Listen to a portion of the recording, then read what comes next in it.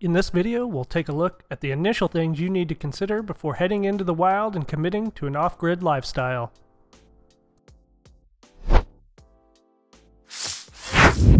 Outcastland.com.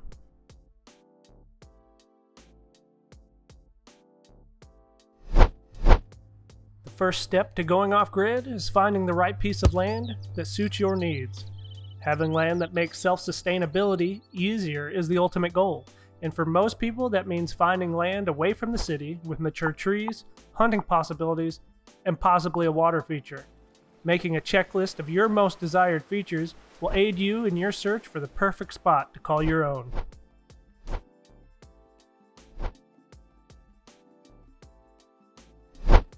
Item number 2 on our list is shelter. For most people, this means a permanent structure. Sometimes that's as simple as a small cabin, which can be done in a DIY manner, but for those who are wanting a more substantial home, you'll need to contact a contractor and go through the normal channels of building a home. For other people, utilizing a camper or RV is a great solution, and best of all, has everything you need already built right into it.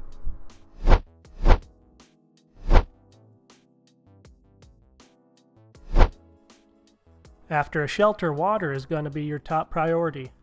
Drilling a well for fresh water is a must for most off-grid dwellers, and when living a simpler existence, constantly relying on deliveries or working to provide clean water is not a struggle that most people want to deal with, and for good reason.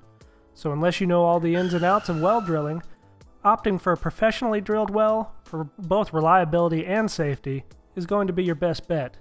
Drilling a well typically will cost between $30 and $60 a foot, with a usual cost somewhere between $5,000 and $7,000, depending on where you live and the depth you choose to drill to.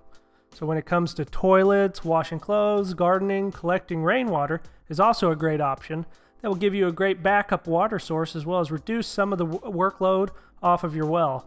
And if need be, you can filter that water for drinking and cooking.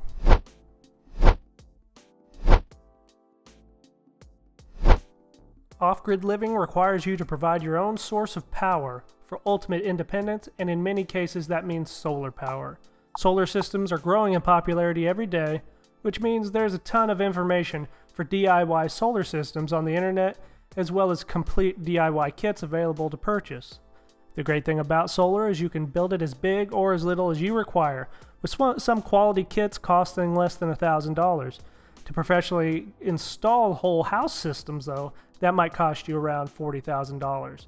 But for most people, going off-grid is about affordability as well as sustainability, and finding alternative tools to reduce your energy needs will assist in saving money in the long run, but not requiring such a large investment into power.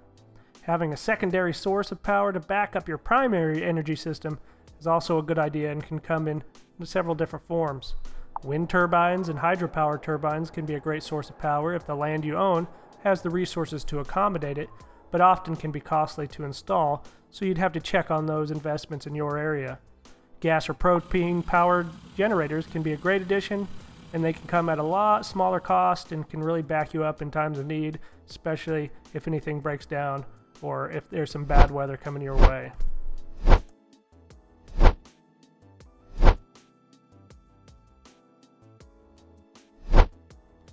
Number 5 on our list is sewage. For most people, this means a septic system, unless you're living out of a camper or RV that can be taken to a dump site. Much like drilling for a well, this is often a project best suited for a professional if you don't already have a good understanding of septic systems. Having a septic tank professionally installed generally costs around $5,000, and you'll need to keep in mind that it will be needed to be emptied from time to time. Another and more affordable option is a composting toilet. The big plus is that it requires no water, the waste will decompose, and it can be reused in other ways around your homestead. The negative is that it requires a lot more work and handling of waste, but many people find this a more environmentally conscious way of doing their business. Last, but certainly not least of our items, is food.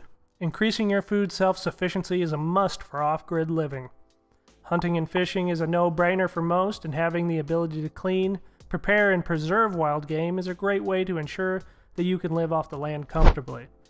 But to provide a complete source of nutrition when going off-grid, you need to bust out that green thumb and grow a garden. You need somewhere around 4,000 square feet of growing space to grow enough food to feed just one person for a year, and be sure to choose plants suited for your area's climate to maximize how much you can grow. Canning what you grow in your garden is also a must, and the perfect way to preserve food without the need for more electricity and refrigeration.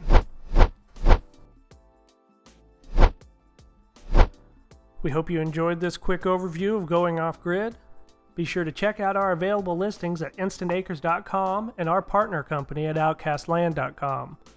We sell land in the Midwest, right in the heart of the Ozarks of southern Missouri and Arkansas, which has some of the best opportunities for homesteading and recreational land in the entire United States.